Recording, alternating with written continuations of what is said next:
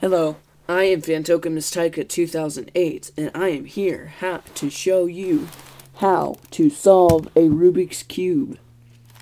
These things are really not hard to master, and I mastered mine in about 20 minutes. It's really easy, and it's actually quite impressive if you know how to do it in front of people in your school. So, the first thing you want to know is Singmaster's notation. And it's really not hard to understand, and it's really easy to memorize, but some of the algorithms for the harder cubes, like 4x4, 5x5, are quite hard to remember, because they're long. Parity. First off, you want to know the faces. A face with 9 colors, 9 squares of colors is a face, not a layer. A layer is a side, turn, whatever you want to call it. There are 6 sides and 3 layers, depending on what you're doing. There are 6 colors: the red, the orange, the white, the yellow, and the blue, and the green. Blue and green are opposites, and vice versa. Or not vice versa, but yellow and white are opposites, and orange and red are opposites on a standard Rubik's Cube. Now, if you have a knockoff or Ishin, then I can understand why they would be opposites. But an opposite is one that the corners never have the same colors on. Like, you can't have a green and blue corner or a green and blue edge. Also, one thing that's really important, you need to know that the centers, and relative to every other cubie, it's one square, do not move. Okay? They do not move. Because they are part of the core, which I'll show you later. First thing you need to know is Singmaster's notation.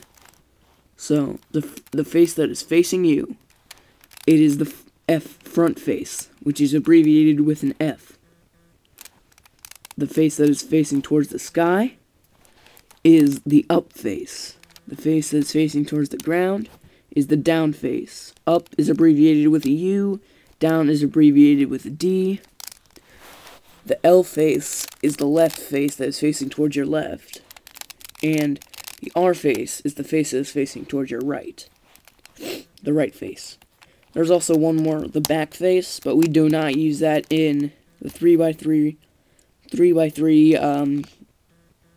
notation as much as you do in the 4x4, 5x5, 6x6, 7x7 notation. So yeah.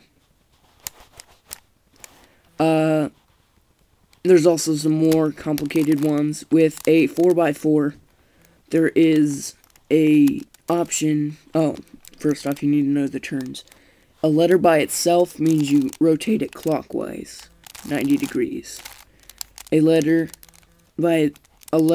with a prime symbol, like the one right here, means you rotate it counterclockwise. And a letter with a 2 either in front or behind it means you rotate it twice. Doesn't matter which direction, that's obsolete, does not matter. So, yeah.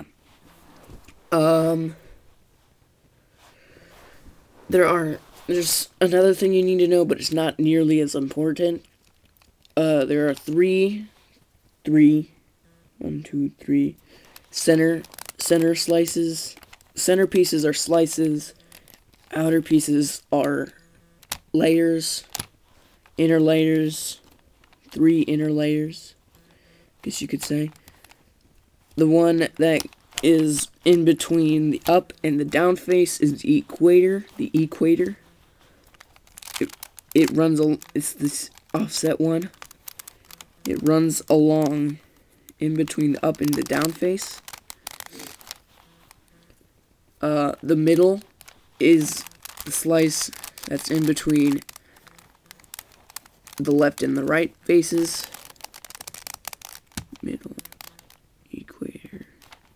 And standing is the one that's between the F and back, and that's this one. The offset one is the standing. You don't need to know those because we don't use them very much, so yeah. There's also the rotating the whole cube. There's also 3 of those. This is the Y rotating. We don't use the rotating either. The Y rotating is you rotate on the Y axis going up and down. So you go this way. The X axis is you rotate like this. On the X axis going horizontal. And the Z axis is when you rotate it on the Z axis, which is coming toward and away from you. So yeah.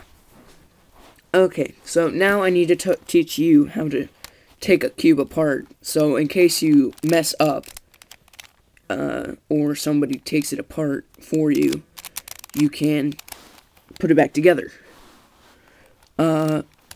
First thing you need to do is rotate your up layer or any layer 90 degrees, so that's at the corner piece.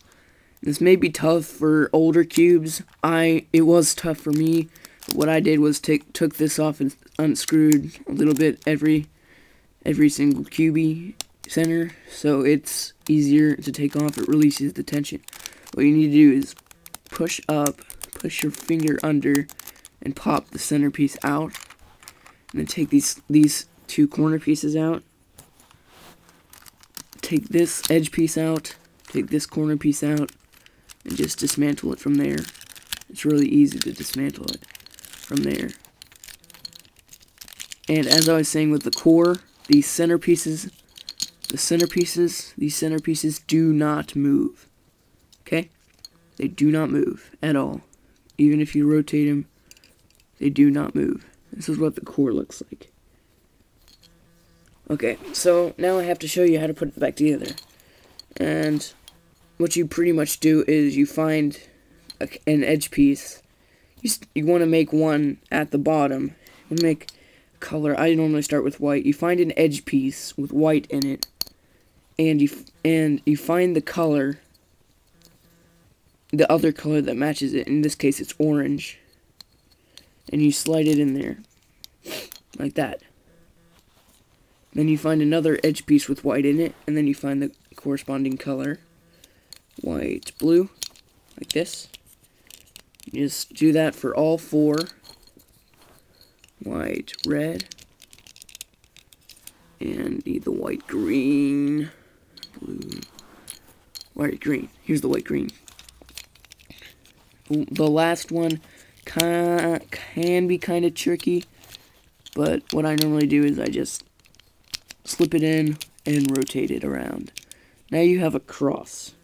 Now what you need to do is flip it so that the cross is like an anchor, like this, and find all of the corner pieces with white in them.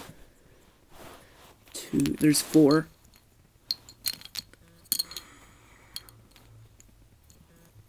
If it has yellow in it, there it is. If it has yellow in it, it cannot be part of it.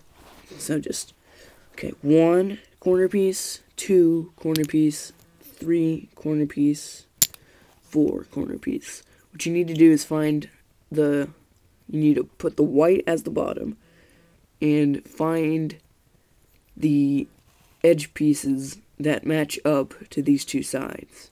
In this case, it's orange and green. You just drop it in there like that. Rotate it around. Red and green. Here's the red and green. Like that. Flip it around. Here's the red and blue. Like that. And finally, here is the blue and orange. Like so. Okay, now you need to find the edge pieces without yellow in them. Without, no yellow. 1, 2, 3, and 4. Now you need to take one of them out. I'm going to take my blue and orange one out. Set it to the side. Then you're gonna put all of them in like you normally would. Put them in.